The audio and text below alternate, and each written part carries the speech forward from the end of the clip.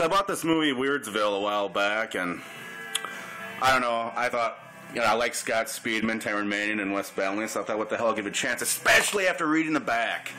I'm going to read the back to you, and then you guys can decide whether you think it'll be a good movie or not. But it's pretty awesome reading the back. I'll read it to you. Alright. You know when your girlfriend's OD'd on stolen drugs and you decide to avoid the police by burying her body yourself, but you're interrupted by a cult of Satan worshippers intent on performing a ritual sacrifice.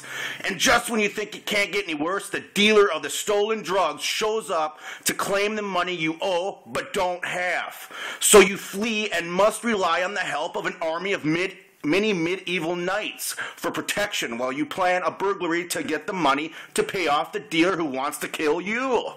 Well, this is a story about one of those knights, only weirder. Oh, yeah.